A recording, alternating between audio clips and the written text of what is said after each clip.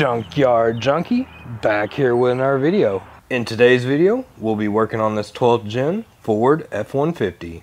But this should apply to any of the Ford's four-wheel drive that have the IWE system. The symptoms I'm having, and the most common symptoms, is when you're driving, you'll hear a intermittent grinding noise coming from your front tire area. This is the system, for some reason, trying to go into four-wheel drive, and it's grinding, trying to respline into the gear. Now, IWE stands for Integrated Wheel End.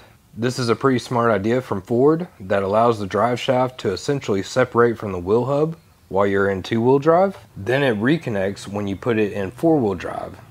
This is possible by essentially a ring gear that is pulled away from the hub when vacuum is applied, which allows the wheels to turn independently from the drive shaft. Then when the vacuum is removed, it splines the drive shaft back to the wheel hub, which turns it back to four-wheel drive. Now let's jump under the hood so I can show you the parts of the system. It sounds like a lot to take in, but trust me, once you see what all is going on, you'll be fine. Okay, so looking at your brake reservoir, right here is a vacuum reservoir essentially. So right here is your solenoid. You have your main connector to it.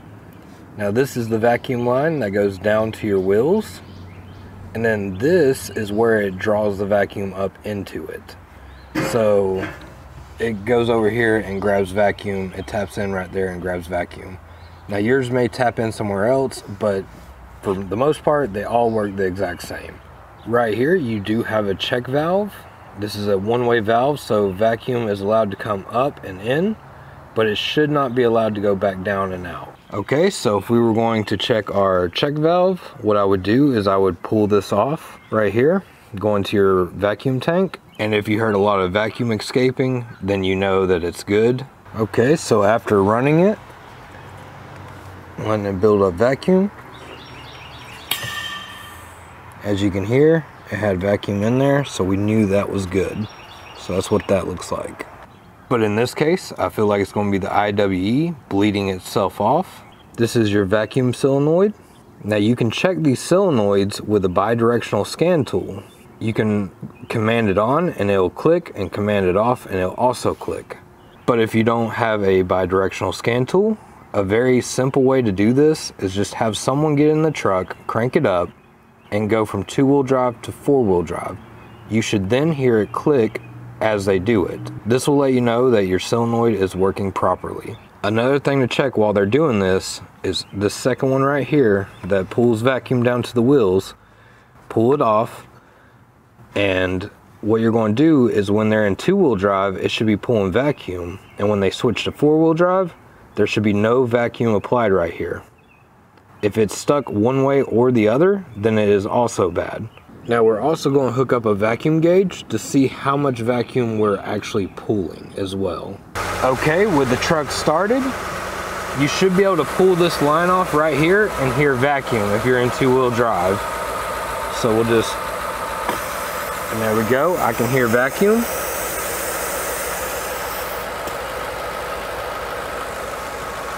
So now we'll go and we'll hook up a vacuum tester to it and see how much vacuum it's actually pulling. Okay, so if you look there, we have it plugged up to the vacuum port, and the reading we're getting is almost 25 inches of mercury, so that's more than enough to do the system. So for me, that tells me that the back half of the system that we showed is all working properly, and we don't need to worry about that. It's either going to be the IWE itself or the vacuum lines going to the IWE. Okay, so here's the vacuum tube that hooks up right there. Now we're going to apply vacuum here and see if we can actually hold a vacuum in this tube or if we're losing it somewhere.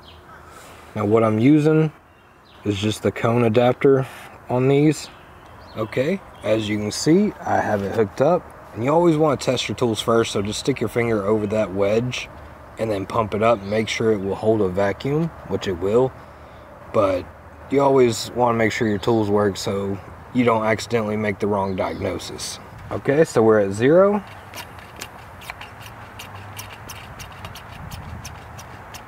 That's not a good sign. It's not pumping up at all.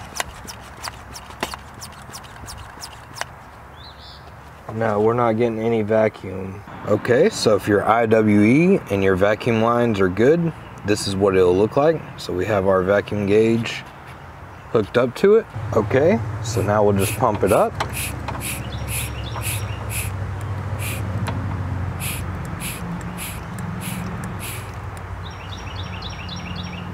And as you can see, it can hold a vacuum.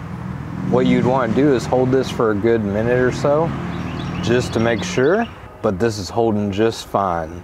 So just to be safe, on the safe side, we'll go and actually directly connect to the IWE and make sure it can hold a vacuum. And if it can, then we've narrowed it down to being that vacuum tube that we got to replace. Okay, with the truck off, there is no vacuum. So if we spin the wheel, you'll see that the drive shaft turns with it.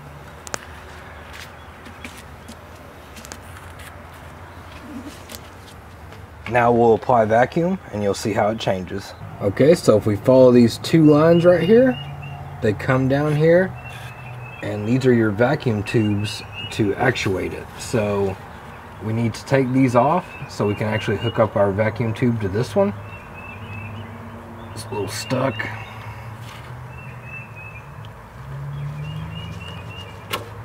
There we go. Now the fatter one is the one that we want to pull vacuum from. Now as you can see, there are two.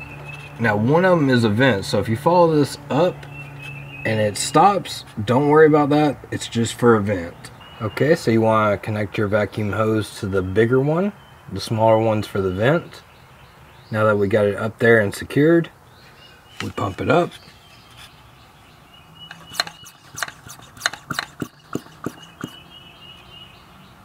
As you can see, it's got a rapid bleed off, so that tells me that that's our problem. Okay, so if we apply vacuum, we'll see that we can turn the wheel without the CV shaft moving. But if we let go and let the air bleed off, then we turn it and you can see the CV shaft moves with it. So we have confirmed that the IWE is bad, but I do want to check one more thing just in case my little zip tie contraption up there isn't sealing good enough. We'll also check the vacuum coming from this line right here. And I'll show you how to do that now. So just like above, we'll take one of these little fittings, we'll stick it in the bigger side. Okay, as you can see, we got it hooked up. So we're gonna go ahead and start it, and then we'll check our vacuum gauge and make sure that we're getting the right vacuum down to this port. So coming up under here with it running, we have about 12 inches of mercury. Okay, so we were only getting 12 inches of mercury with it running on vacuum. So that was low and there was a leak, so we had to replace it. So this is what it'll look like whenever there is no issues.